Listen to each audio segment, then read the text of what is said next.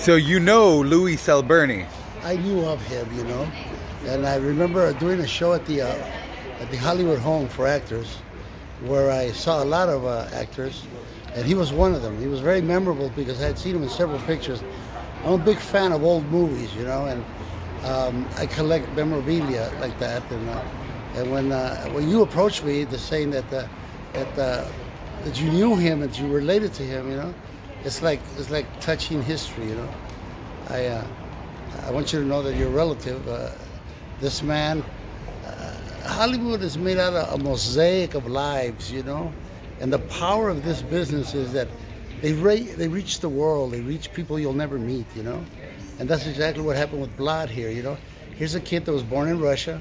People said, "Hey, you look like Rudolph Valentino."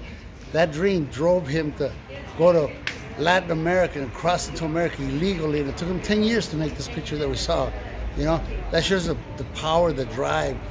Just like your relative, you know, he put his whole life in pictures. He didn't live anonymously. This is why we all do this, you know, because this is the only job that you're gonna have in the whole world where somehow you'll live forever.